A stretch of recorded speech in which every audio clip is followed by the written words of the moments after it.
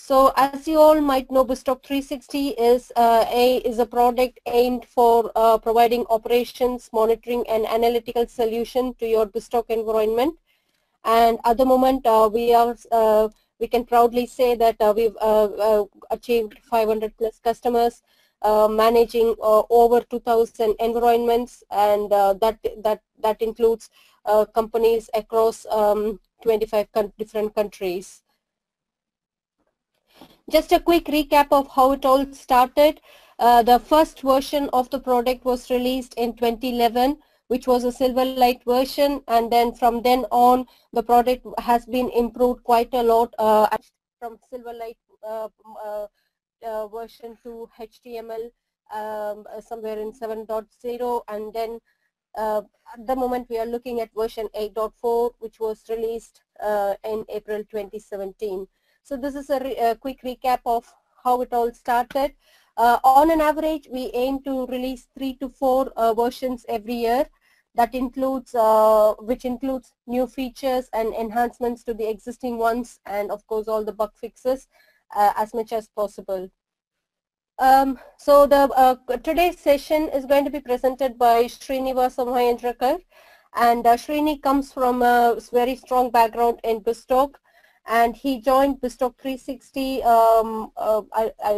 9 months ago. Prior to that, he was working in another engagement where BizTalk360 was heavily used, so he kind of knows the product in and out from a user perspective and also now from a development perspective. So the presentation. Thank you for listening. Over to you, Srini. Yeah, thank you very much, Gauri. Hi everyone. Good afternoon and good morning and good evening to some of you who are in different geographic locations. My name is Srinivasa Mahendrakar and I'm a technical lead at BizTalk360. Welcome to the webinar, and in this webinar we will go through the new features and the enhancements that we brought into BizTalk360's latest release 8.4. I will quickly give you an overview of all these new features and enhancements, and then we will jump into the demonstration wherein you can witness these features in action. First of all, I must say that 8.4 release is very exciting because it's a kind of testimonial for our endeavor to address the customer needs and bring those features which are really matter to them. And one of those features was file location monitoring. People really wanted to monitor those file locations based on the message count, whether it is a local file location or a network location or a FTP or SFTP location. So now with this feature, you will be able to monitor those folder locations which are configured under your ports for the messaging count. The similar story for the IBM MQ monitoring. Now with these features, you will be able to monitor your MQs regardless of whether you are using a MQ series adapter or a MQ SC adapter, which is a part of host integration server. You will be able to monitor those queues and also the backout queues for the usage and the messaging count. So the third one is really interesting. You know, many customers implement their BizTalk environments and they're not really sure whether the licenses that are purchased really cover their environment or not. So with this new widget that we brought in, it clearly gets into your environments and gives identifies the number of cores and identifies the addition of the BizTalk server and determines the number of licenses that you needed and an approximate pricing for it. So now clearly you can compare the number that you have bought and the number which is really required, and if there is a mismatch, you know what you have to do. So the fourth one, BizTalk360 recently is aligning with the latest trends in the hybrid integration, and you have seen in 8.3 release we have brought in logic cap operational capabilities, and even the releases before we have brought in Azure Service Bus Queue monitoring capabilities. So now in 8.4 we are continuing that story, and wherein we are giving you a capability to monitor your logic apps for the various metrics they are emitted. For example, you will be able to monitor them based on the billing information, the number of successful runs, number of failures, etc. So that's a story which aligns our product with the Microsoft Azure. So the next one is BizTalk and the SQL NT services. We did had monitoring capability on NT services in the previous releases, but with in 8.4 we are bringing you the operational capability wherein you will be able to start, stop, resume, and resume and start these services. So the similar thing for the SQL Server jobs. SQL Server jobs are really important for health of your BizTalk environment, and we already had monitoring capability and the autocorrect capabilities into BizTalk 360. But in 8.4 release, we giving you a capability to start and stop these SQL jobs from the 360 portal itself. So these are kind of new features that we added by listening to our customers, and clearly we really think that we brought in which really mattered to our customers. So on the enhancement side, if you see, these are some of the improvements that we constantly doing to the product. As Gauri said, we are constantly, we are targeting around 2 to 3 releases in a year, and majority of our work involves on the enhancements as well.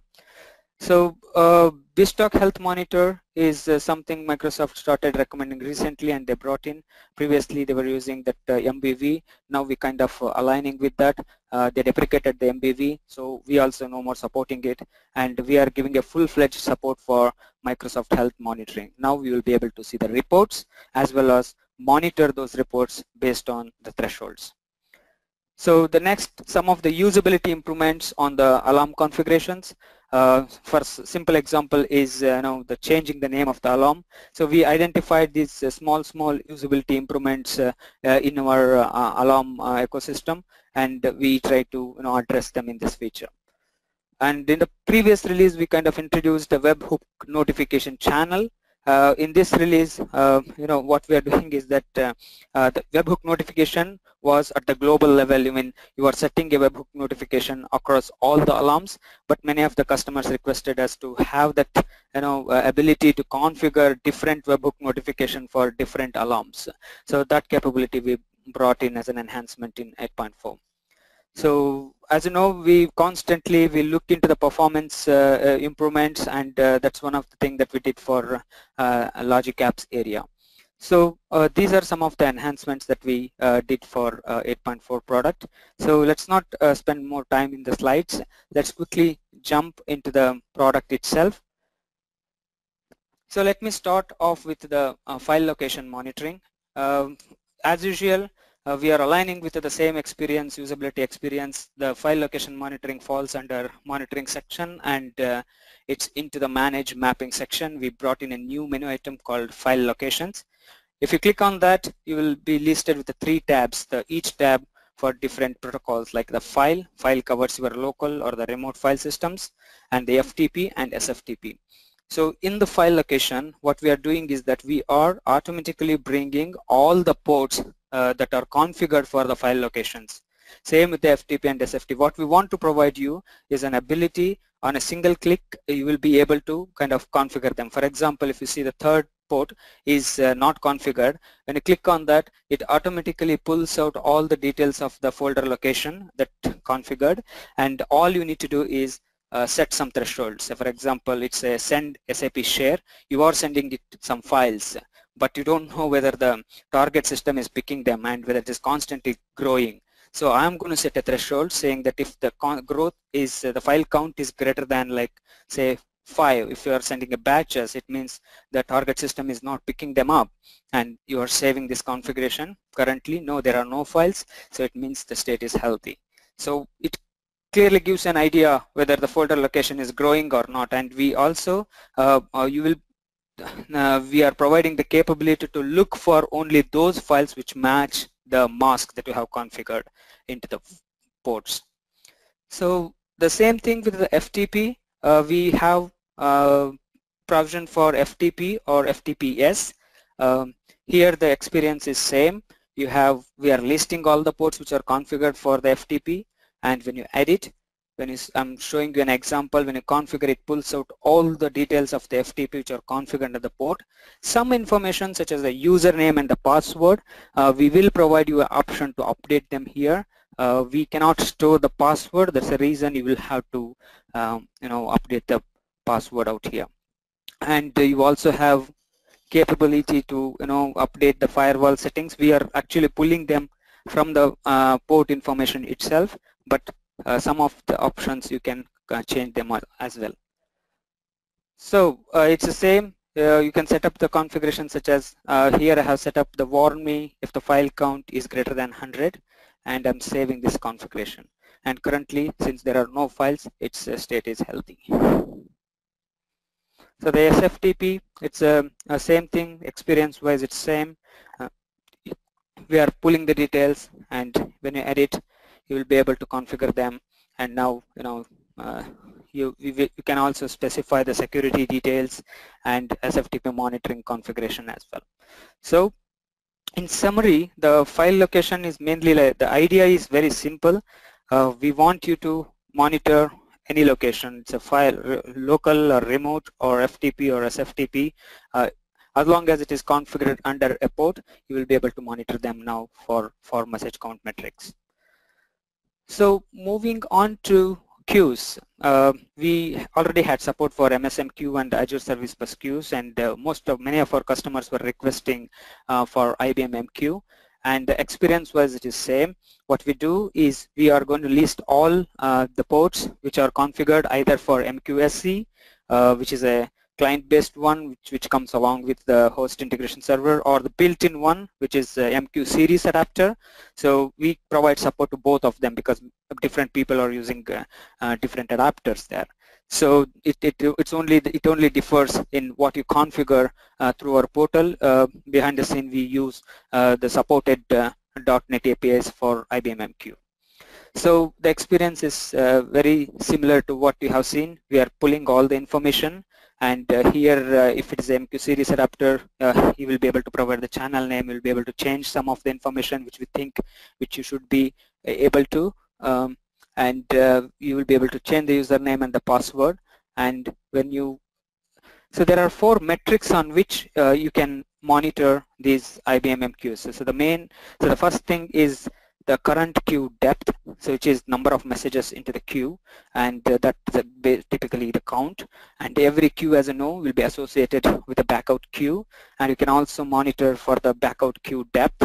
And every queue will be associated with a metadata called the maximum size, and based on the maximum size and the current size, we are kind of calculating the usage of that queue.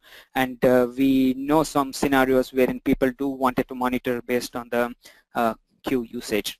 So that all the 4 metrics you will be able to monitor here. When you save the configuration, you will see the status of your IBM MQ here, and anything you configure, it will be available in the dashboard as well, and it's same and aligned with the monitoring capability of BizTalk360. So moving on, we in the operation section, we provided ability to start and stop the NT services. If you see, I'm giving example of the BizTalk server here, and when you click on that, we brought in a new tab called NT services.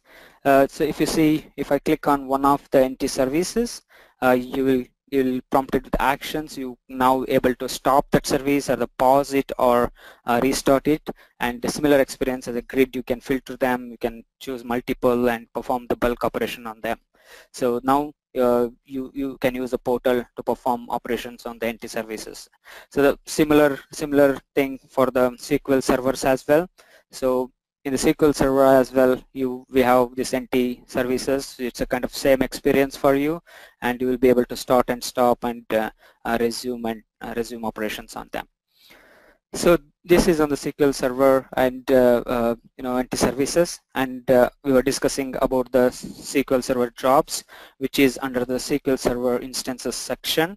And when I click on that, we list SQL server jobs here, and you can select them and enable or disable. So these are the only operations which you obviously perform on any SQL Server jobs. As I said, the monitoring capabilities were already there in the previous versions. So the only thing we brought in here is ability to perform operational actions on the SQL Server jobs. So, and the last one is data monitoring on logic apps. So if you go to the data monitoring section, it's not a separate section or anything. It's another tab that we have brought into the data monitoring section. What it does is, if you create add new, I'm going to edit the one which is already existing. What we do is you are going to choose an alarm obviously, and you give a friendly name for it, and you need to select Azure subscription. So based on your configuration, you must be already aware if you are using our operational section or the service bus queue experience, where we are kind of listing, especially in the logic app operations, when you configure your account details, we are bringing in all the subscriptions under this which are configured here, and when you select that subscription, you will be listed with all the logic apps under the subscription, and then under the metric you will see various metrics here. You know, if you see the logic apps metrics, you will not know which metric falls under which category. For example, many of them are counts, and some of them are time-based metrics. So we just kind of wanted to add a user experience touch here, and what we did is that for every metric we are specifying whether it's a count or whether it's a time metric. So as I was talking to you, so run success latency or triggers started, how many triggers started, and you can clearly see the billing information like billable action executions. This is one of the very important use cases, because you might be creating lots of logic apps and you don't know where your expenses are going to. So if you want to have control on that, you can set some thresholds on these billable informations. So you are basically setting data monitoring on all this information. The experience and the rest of it, like scheduling and all, is similar to any data monitoring alarm that you would have created so far. So it goes on. You can I don't want to jump into it, but yeah, clearly you can perform all the scheduling operations that you have performed for rest of the data monitoring logic. So these are the new features that we brought in, and talking about the enhancements, we brought in BizTalk Health Monitor. Under the health check tools, if you see, we have got BizTalk Health Monitor. Previously it was MessageBox Viva. What we have is you have the ability to run BHM reports on demand at any point of time that you want, and also you can schedule them when you want to run by setting up the alarms. And what you have here is the number of reports that we already got, and one of the report, what we do, as you know, we are segregating those reports based on the criticality, like critical errors and non-critical errors, and the header information and summary are kind of segregated, and we want to bring your focus and attention to only those errors, like critical errors, which are important for you. So it's a similar, but what we have done is that we replaced MBV with BizTalk Health Monitor. So apart from that, some of the let me just quickly look into the list so that I don't miss anything. Okay, so the alarm configuration, it's just the usability improvement. When you are creating the alarms, under the manage alarm section, when you click on one of the alarms, now you can change the name and save it. So that was I mean, like this, we have identified many usability improvements, and we brought into the product. And also, now in the notification channel, if you click next for each alarm, and when you go here under the notification channels, if you enable the, in this environment I haven't enabled the webhook notification channel. If you have enabled it, so then you will have option to select the specific notification channel, the webhook for a specific alarm. So these are some of the improvements, and as already said, we constantly keep looking for performance improvements in our in our features. And for some of the performance improvements that we did recently or for the logic apps, the way that we used to collect the information and how we displayed and we reduced the number of calls that we used to make to the logic apps. So we done a little bit of performance improvement on the logic app side. So I think these are the things which I wanted to talk about. I hope you followed them.